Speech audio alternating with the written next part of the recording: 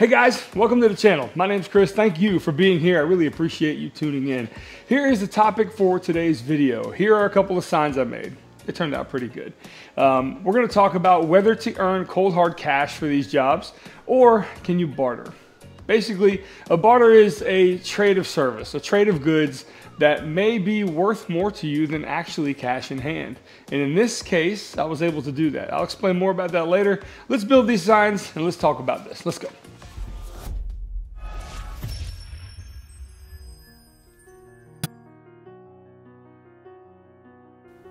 Now, I could take some of this African Ipe here and just join the blocks together that I got and make a sign out of that. It would be really heavy, it would be really dense, and it probably wouldn't be the best use of this really nice hardwood. So we're gonna stretch it a little bit. And what I mean by that is we're gonna cut it down into 1/4-inch strips on the table saw here, and we're gonna use these strips to our advantage, the aesthetic of them to our advantage here, and I'll show you how that's gonna go. Now, once you get everything cut here, I'm gonna cut these down to 4 specific lengths.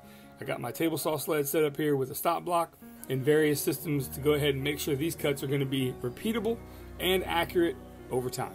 So once that's done, I'm going to take some of those pieces and actually rip them to 3/4 of an inch here on the table saw, being sure to be very careful here. I could take, this is I guess 8/4 stock, and rip it down twice to give me these long strips that I'm then going to take and then pin nail with glue to the edge of this 3/4 inch plywood.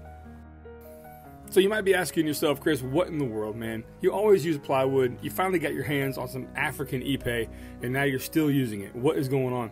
Well, I don't have that much of it, okay? I got a good amount, but I want to save it and stretch it as best I can. Doing that, well, plywood's going to help me. I'm going to be able to clad the surface, like you see me doing this edge banding here, and then we're going to build the sign on top of the plywood, and nobody will be none the wiser once we're doing this, okay? So unless you've seen this video and you see the backer board here. But here's this repeating pattern that I'm talking about. I use a long, I guess this is about an 18-inch piece, followed up by a 10-inch piece, by a 4-inch piece, and then by 1.5 inches. And then I repeat that all the way down the line, except I do it in the next piece order. Basically, if I started with 18 and I make a line, the next line up, I start with a 10 and go in that same order.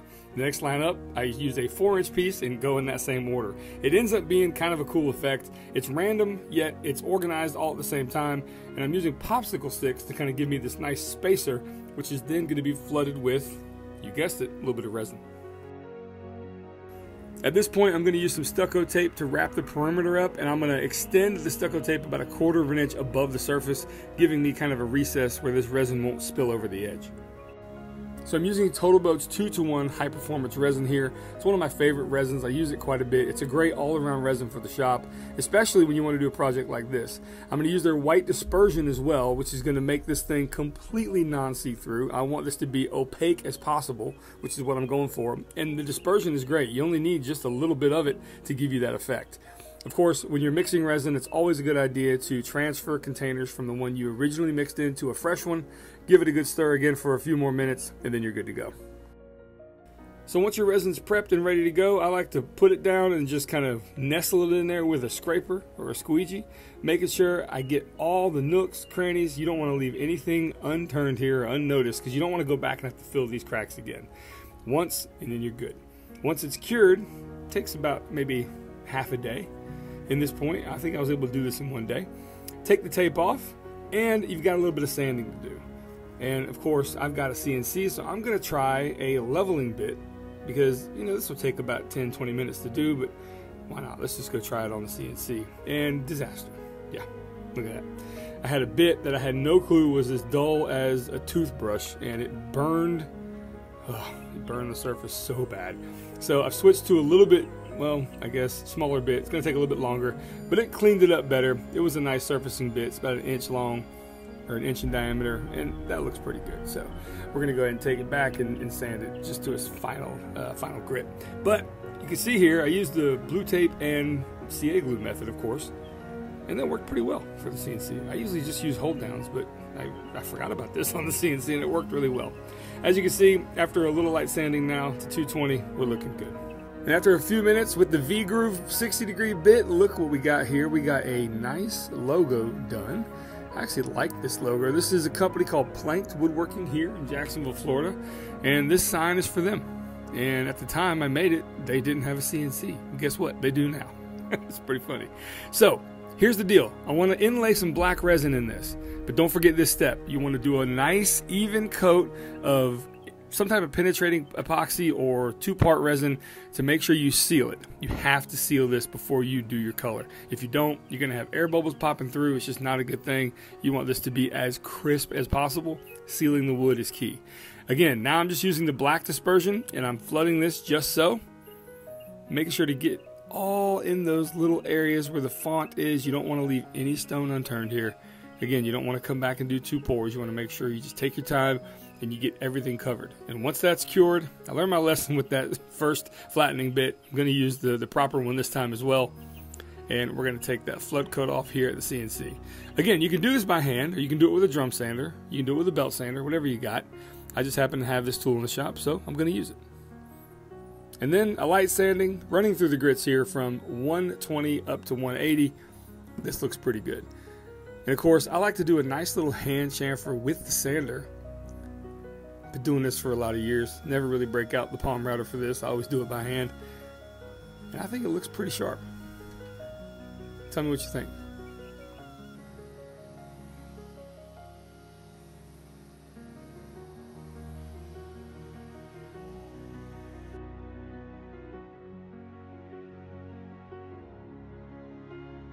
And of course, I want to thank Total Boat for helping me make this video, supplying the goods that are really helping me get a professional finish on this. Not only is the resin awesome, but their wood sealer is something I use before I always finish my projects.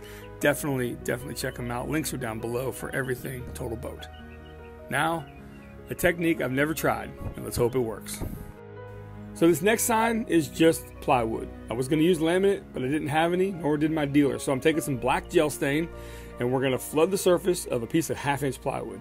Then I'm going to use that same sealer, and I'm going to flood a coat of sealer on here because it's going to go onto the CNC with a V-bit. If you've ever used plywood with a V-bit, you know things can get a little bit fuzzy, and I don't want that to happen. So I'm going to seal the wood first really well, and then cut it. And of course, for whatever reason, I cut it, and I had the camera set up, and did not hit record. So there's the result. It actually turned out really great.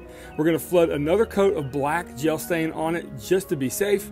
And then we're going to mix up some more of this white dispersion, but this time we got to be a little bit more careful. That's why those bottles are here. So I'm going to use some of the white dispersion in the two-part resin again. We're going to mix this up, and I've got a few, I guess these are condiment bottles or little restaurant style bottles. We're going to pour some in here because I've got to do some fine, intricate work. Now it's fine if you want to go ahead and just pour some of this resin into an open space. That's great when the space is as big as, say, this C here. That's fine. I do not want this resin getting on the surface of the wood. In fact, when you're making a sign like this, your recesses are going to be filled with resin, and they're not going to be filled all the way. You want the meniscus to be concave. You want the resin to be lower than the surface. All right, so that's the deal. And I realize that this tip really isn't as fine as I need it, so I'm using one of Starbond CA glue tips, and we're going to go ahead and CA glue this thing here. And I hope that tip doesn't come off when I'm working with it. That's a little foreshadowing, by the way. But it does work really well. I probably should have used tape. Yeah, you'll see. But look here. Look at the detail we're getting. It does a fantastic job with this resin. And again, like I said, you don't want to fill this all the way. You want this to be just under the surface, which gives you a pretty nice look. And quite frankly, filling up these vertebrae was probably the most satisfying of the project, the most satisfying experience, seeing this thing come to life. Every once in a while you want to use a toothpick and kind of nestle that resin into the corners. It will self-level itself in there and it will do fine, but I like to kind of speed up the process just a little bit to make sure I got enough in there. Look how cool this is. And then the last step is to go ahead and just put a border around it, and look what happened. The tip came off. Couldn't believe it. So here's how you clean it up. Every time I work with resin, I have some denatured alcohol on hand. That is the key. I swear, you know what? I dodged so many bullets on this video. It's so crazy. But either way, we wiped it up, cleaned it up nice, and here it is. Final result. We're going to put this thing in there really slowly, and it worked out really well. Now, for finishing, Well, I love this. This is Halcyon Clear again by Total Boat. I'm going to use the clear to build up a few coats, and then my last one will be with a matte finish, and it's going to be beautiful. I like to set a timer when I do this. For every hour, you can put these coats on every hour, and I'm doing 3 coats of gloss and then 1 coat of matte. And I'm going to show you guys an effect that this has. You want to put this on probably a little heavier than you might think. Okay, so after you see me spraying this here with my HVLP system, I'm going to show you what it looks like. You're going to think, oh no, I ruined it. It's a bunch of orange peel. Not the case. Halcyon is like magic. Within about 20 minutes, it will self-level itself, kind of like a resin will, and will become glass smooth. No joke. Okay? No joke. It's amazing stuff. Again, links are down below, and I think it turned out beautiful. Check this out. Here it is, still wet. This is the matte finish on the last coat, and it's actually still wet, and it has that orange peel effect. But after about an hour or 2, look at that. Holy mackerel, it looks so satiny and shimmery. Love the effect. It is gorgeous. Woohoo! All right, with the finish done, of course we need to protect it. Now time to put the LEDs along the back of this sign.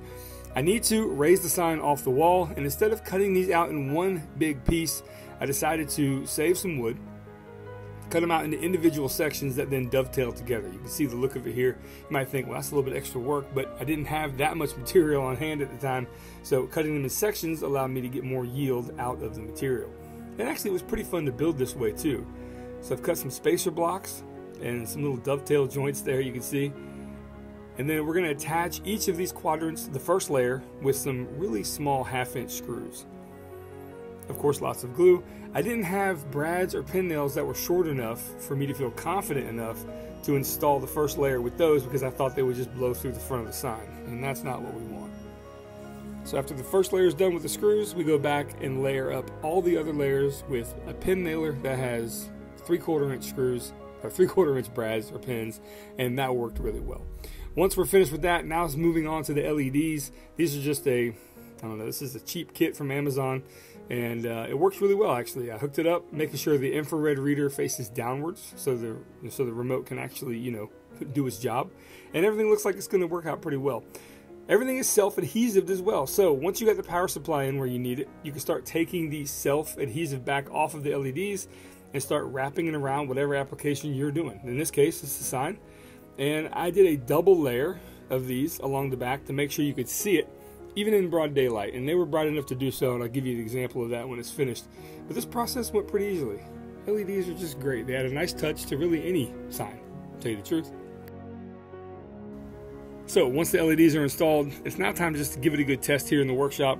Looks really good. I think it's bright enough. I hope it does well in the office, especially with the sunlight and the lights being on. Now, as for the other sign, well, it's for a woodworker. He can hang it himself as far as I'm concerned. Turned out good. Thanks, Mike. And here it is. Here's the chiropractic sign installed, ready to go. Not going to show the office too much, just going to show you the sign here. And thank you. Really appreciate the opportunity.